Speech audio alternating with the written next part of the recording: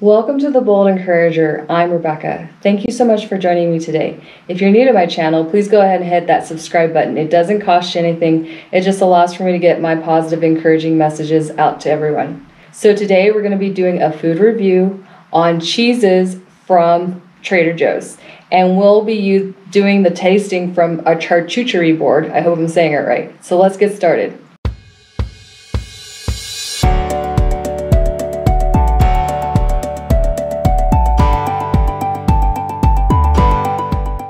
So the first cheese we're going to taste is Toscano with black pepper. It says Toscano cheese with black pepper. So let's give it a try.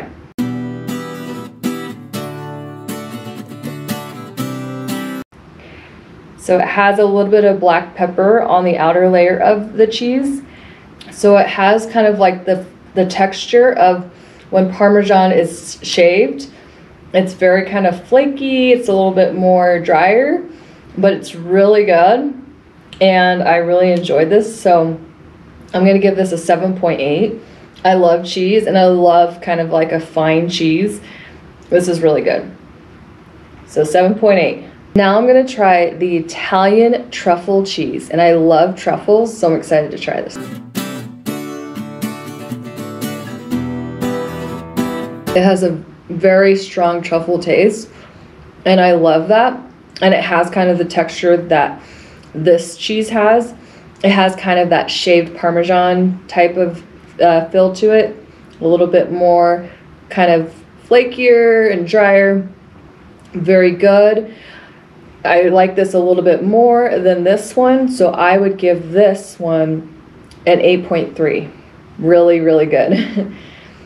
Next cheese we're going to try is Cambozola 3 cheese ripened soft cheese.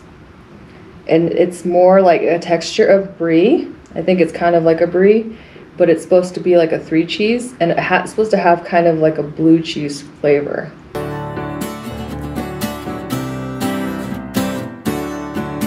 I definitely say there's a hint of blue cheese, just a little bit, but it's mostly brie, and it's really good. I love brie, so I'm gonna give this one, though, it's not my favorite out of the 3. It's probably, this is number 1, this is number 2, this is number 3, but it's really good. So I'm gonna give this a 7.6. So now let's try combinations now that we've rated the cheeses. And it's a lot of fun to put a charcuterie board together.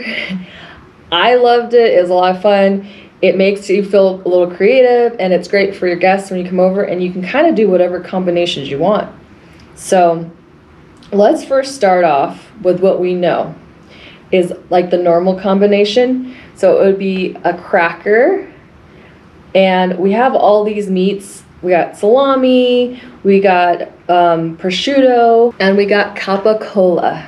So let's go ahead and get started. I'm gonna put this black pepper one on, and then I'm going to put the salami on there.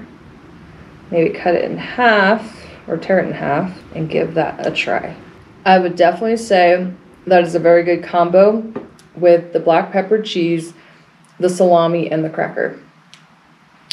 It would still rate high for me.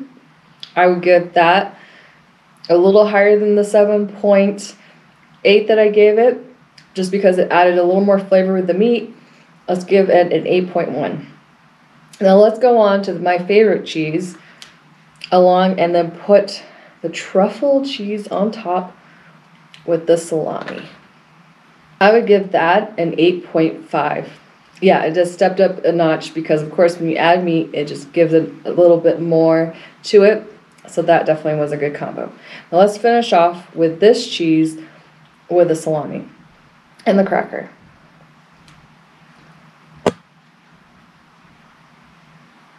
Okay, so that was really good. I'm going to rate that a 7.8 with the meat. Of course, it steps it up. All right, so let's move on. Let's do it with the apple. Apple gives it more of a sweeter kind of taste to it. I wanted a little bit of tart though, so I went with the green apple. Now it might have been a little bit different with a sweeter apple, but let's go ahead and give it a try. I'm going to take this cheese, add it to the apple, and I'm going to wrap it in prosciutto. There's a hint of sweetness to it, a little tart, a little cheese, but I would not say that it stepped it up. For me, it almost like took away a little bit from the flavor of this particular cheese. Like I couldn't taste it as much. So because it took away a little bit of the flavor, I might even like make the score to go down for this combo. I would say it would go down to a 7.6, originally 7.8, because it took a little bit of the flavor away. Now let's try it with this cheese.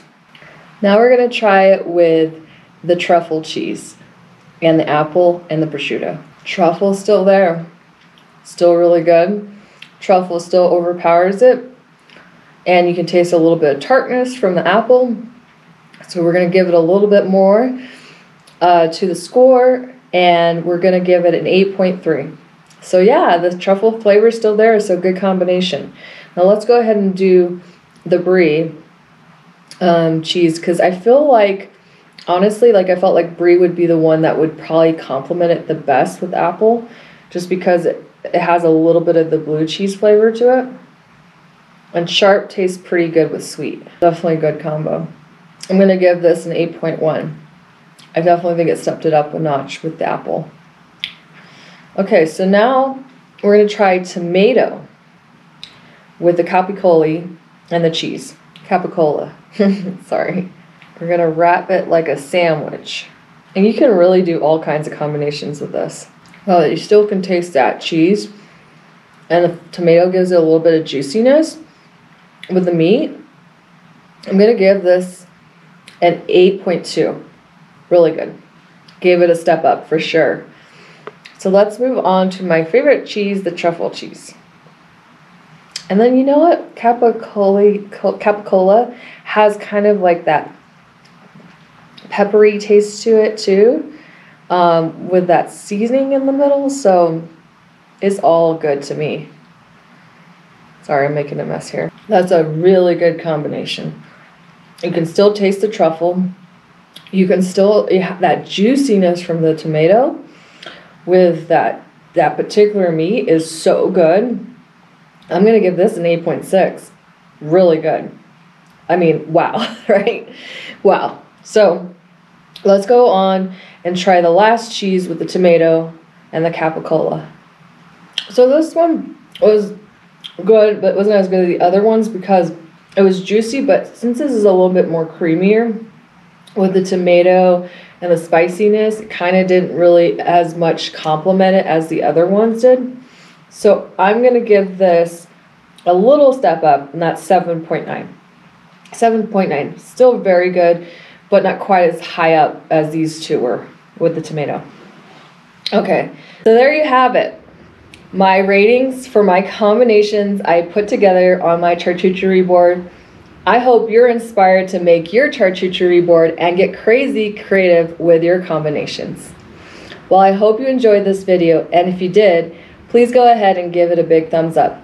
Also, please comment down below if you're going to make a charcuterie board and do some awesome combinations just like I just did.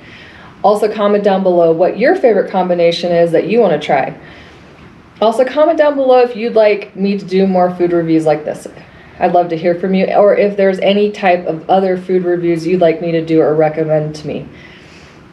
If you haven't followed me on social media, please go ahead and follow me on social media. I'm at The Bold Encourager on Facebook, Instagram, Rumble, and of course YouTube. I'm also on MeWe, and it's at Rebecca Mooney there. All the links will be down below.